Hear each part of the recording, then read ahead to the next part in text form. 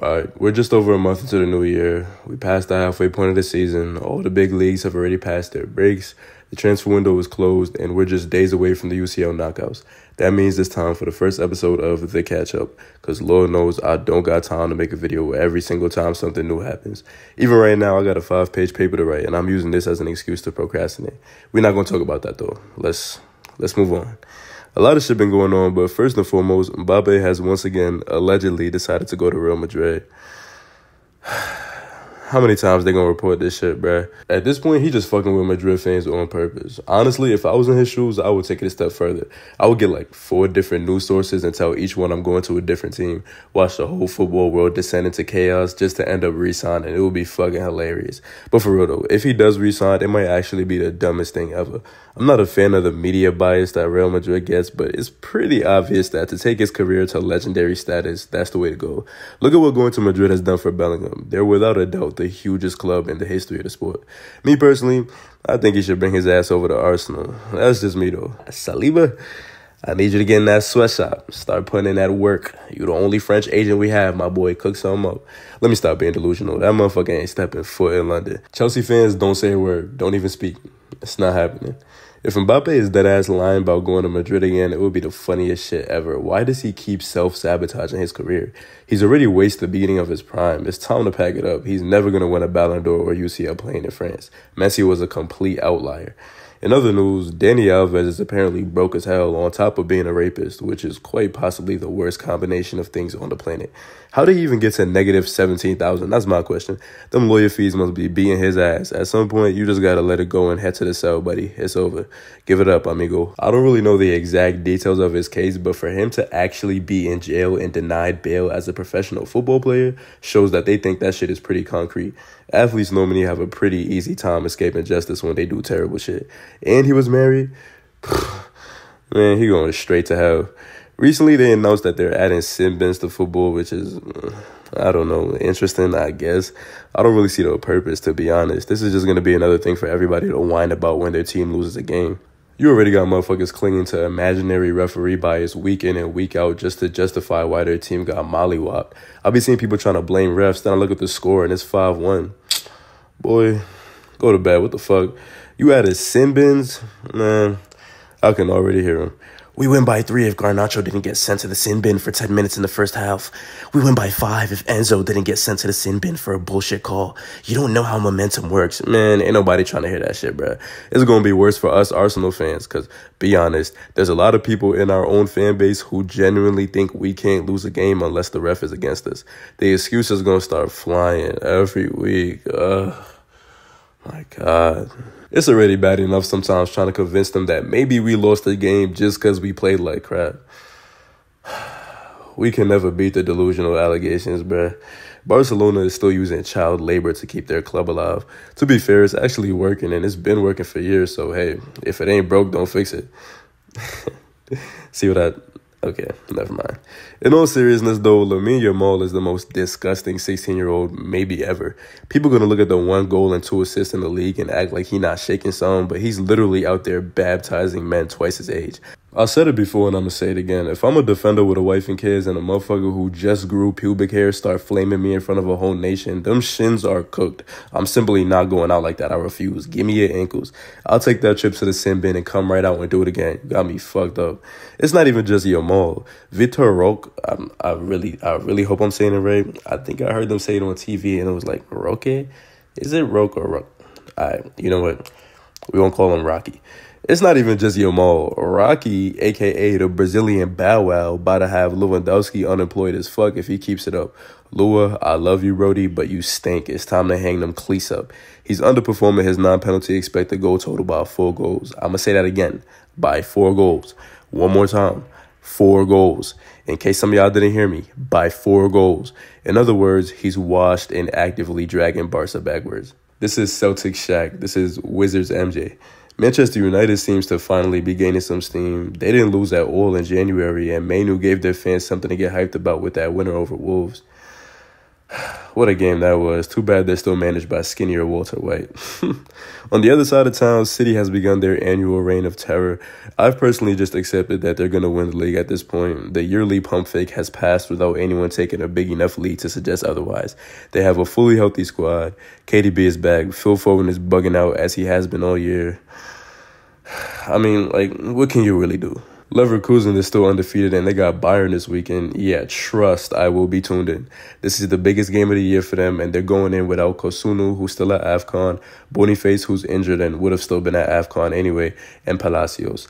Not ideal, but I'm still behind them. Bayern has been real up and down in recent weeks and low-key all season too. Xabi, I'm begging.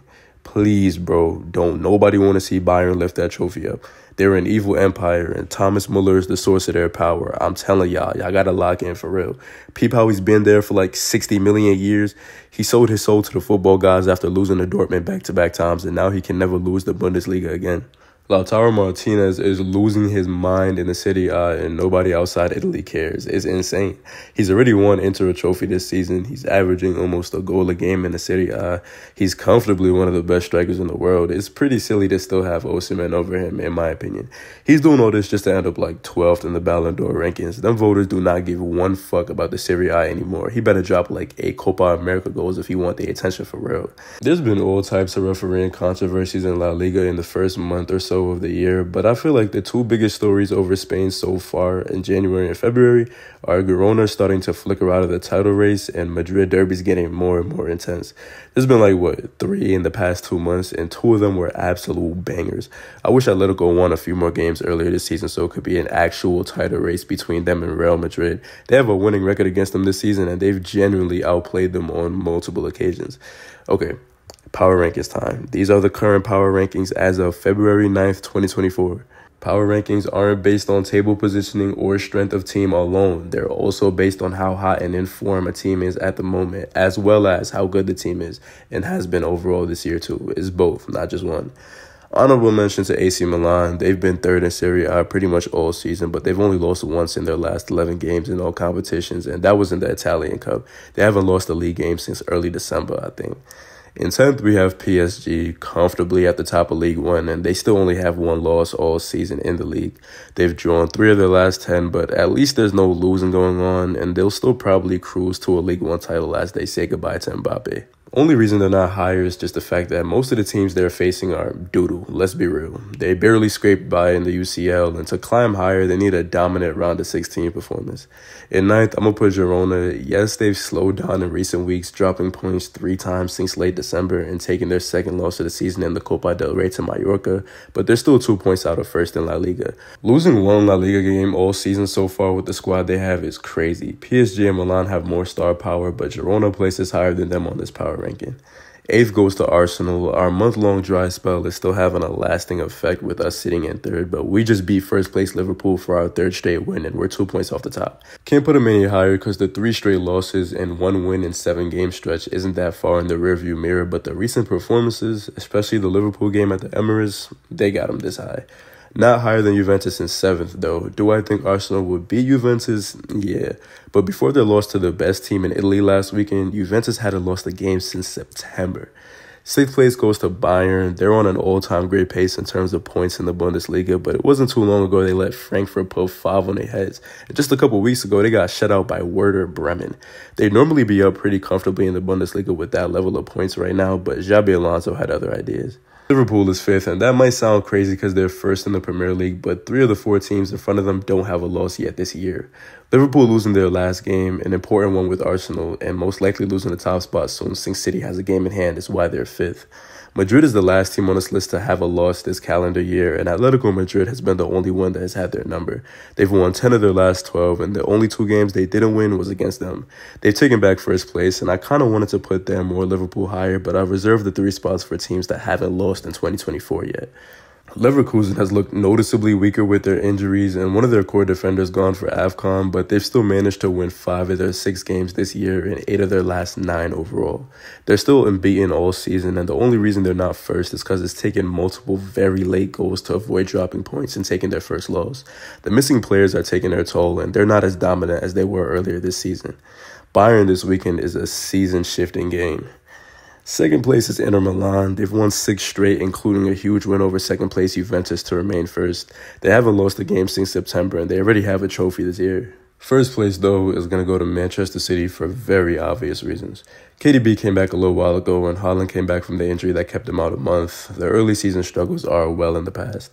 9 straight wins, 11 of the last 12. Man, let's give them the trophy. We know how this goes. Just another reminder that the power rankings don't mean a team is directly better than the other. There's other factors like the injuries the team is going through, their recent schedule, and if they're in form or not, like I said earlier. For Game of the Month, it's between United versus Wolves, Cameroon versus Gambia, and Real Madrid versus Atletico in the Copa del Rey. I'm going with United versus Wolves on this one just because Mainoo's winning goal was so nasty. I really thought they choked that. For Surprise Player of the Month, give me Connor Bradley. Came out of nowhere and just started cooking everybody. In his last 4 games, he has 1 goal and 5 assists. They literally just made another Trent in the lab, and he's only 20. For Player of the Month, honestly, I'm going to give it to Vlahovic. He did get hurt against Inter, I think, but he had 6 goals and 1 assist in 7 games. I'm aware he choked against Inter, but the other candidates aren't too impressive, so we're just going to ignore that. Yeah, I know Mbappe has 9 goals and 5 assists in 7 games so far this calendar year, but bro, be serious. Look at the teams he's playing. 2 goals and 2 assists against Orleans, a hat-trick and an assist against Revel. He's playing against a Verb, bruh. The bulk of all those numbers came against a 3rd and 6th division team. He'll be alright. Thanks for watching, y'all. UCL knockouts coming up. Everybody lock in. Arsenal about to do some damage, I'm telling you. I'm going to see y'all next time.